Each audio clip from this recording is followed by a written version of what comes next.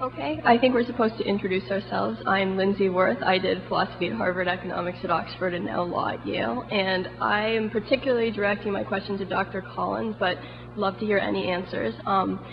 I hear people lots of times talking like you did about things that are outside the natural world, outside of space, outside of time, incredibly improbable, etc. And despite my overeducation and lots of smart friends trying to explain, I just don't understand what people like you are talking about. And I was wondering if you could help me understand and wrap my mind around what this is supposed to be. Okay, well, I just enumerated some important questions that I think science can't answer, like why are we all here? How did the universe get started might be another one. Now, that is a question which science attempts to address. If you look at the way in which the physical constants that characterize the universe have their given values, it is astounding to note there are about 15 of these constants, from the gravitational constants to the strong and weak nuclear forces, for instance.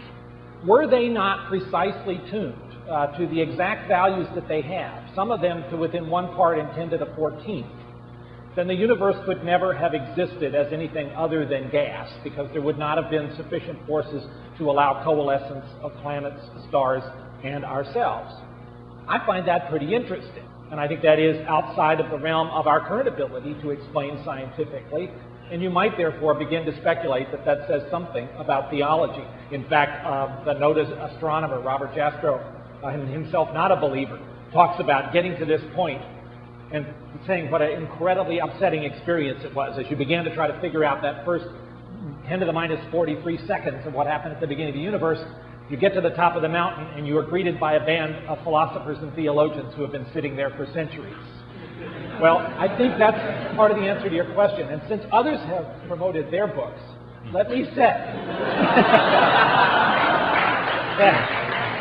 I have a book coming out in 6 weeks called The Language of God. There are a few galley proofs up there on the table. And I would be very interested in the comments of any of this group on the arguments that are in that particular manuscript. Quickly, jump in. Just quickly, that's another instance of the argument from improbability. The universe, the fundamental constants are incredibly finely tuned. So what? God, if he exists, also has to be incredibly finely tuned. Therefore, you've explained exactly nothing. Our next question.